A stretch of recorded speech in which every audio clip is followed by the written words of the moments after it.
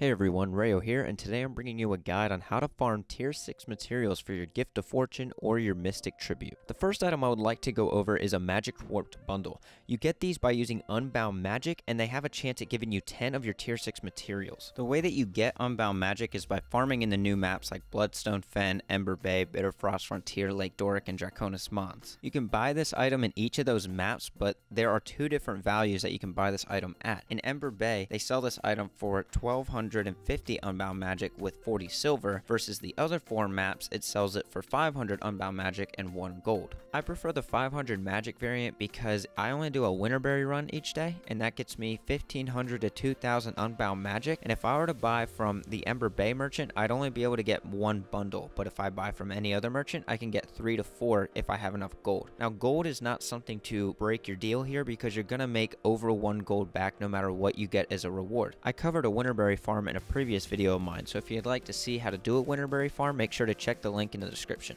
This next method is more long-term, but it is incredibly valuable to getting your tier 6 materials, and that is gathering your daily Pack Scouts mapping materials. In order to access this method, you will need to have your Pack Commander Mastery trained to tier 3, so if you're not a Heart of Thorns player, then you will not have access to this method. On top of that, you will need Karma, and you will need 5,250 Karma per Pack Scout mapping materials, and there are 6 merchants, so this will require a total of 31.5k Karma per day. What these items will do is bypass the need to do events in a specific map in order to get their map bonus rewards, which could be Powerful Blood or Armored Scales depending on the map that you use them in. So find a level 80 map with the reward that you're looking for or the material that you're looking for and use them up. Another method is the Silver Wastes. Silver Wastes I find to be more like Walmart. It has a little bit of everything that you need for your legendary. You have access to Obsidian Shards, you have access to tier 6 materials, and overall it's a pretty good gold farm to help you fund anything that you need. Specifically the tier 6 materials, you can get these from fighting the monsters within the map while you're clearing bases or doing any of the events. The tier 6 materials that you'll get from fighting the Mordrum in this map will either be a powerful Venom Sack or a Vicious Fang. Your other option in this map is to use any excess Bandit Crest at the Bandit Crest merchant. You can use 10 crests to buy a bag of stolen goods, which is a tier 8 loot bag that has a chance of dropping tier 6 materials. Another benefit to this map is using your keys to open lost bandit chests around the map. Every single time you open a chest, you get what is called an embroidered coin purse, which is a champion loot bag that also has a chance at dropping tier 6 materials if you open it on a level 80 character. The best time to actually farm chests like this is after the Vine Wrath has been completed. If you're on the NA server, you can join a guild called SW, which is Simply Wasted or Simple Wasters, and they run Silver Waste every single day. They have 2 guilds of 500 members and all these different leaders that can lead the map. They do all the events, then they do the breach, and then they do the Vine Wrath, so you have a lot of currency, a lot of gold, and a lot of chests to open in between meta maps. So if you want a good meta map, just open up the LFG and join that group.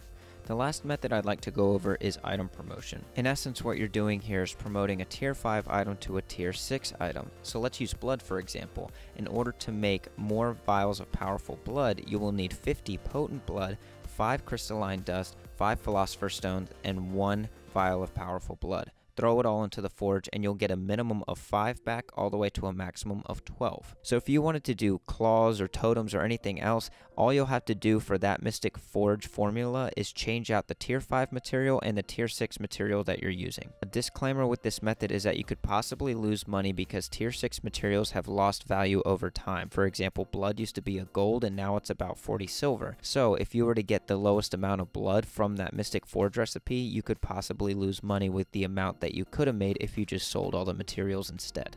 If I had to do these methods in any specific order, I would do Magic Warp bundles, Pack Scout mapping materials, Silver Wastes, and then item promotion. I put the bundles first because if you do a Winterberry farm, that takes 5 to 10 minutes to get 1500 to 2k Unbound Magic. That translates to 3 to 4 Magic Warp bundles, which translates to a potential 40 tier 6 materials if you get 10 materials per open. Map materials are second because I don't instantly reap the benefits of getting the tier 6 materials materials from using them. I wait for a rotation that comes around every 8 weeks, so this is a long-term investment. But on the other hand, it only takes 5 minutes to run this route every single day, so it's not a burden on my daily routine. And silver waste comes in at third because the first two methods are very rewarding for a very small amount of time each day. Silver waste has nothing daily about it, and it's more rewarding the more time you spend in the map. I rank item promotion last because if you are buying the items from the trading post to promote to the tier 6 material you want, you run the risk of losing money depending on which material you're going for. If you don't want to buy these things and you need to farm the materials, silver waste is a good place to go. That's all there is to this tier 6 gathering guide. If you liked the video, make sure to give it a thumbs up.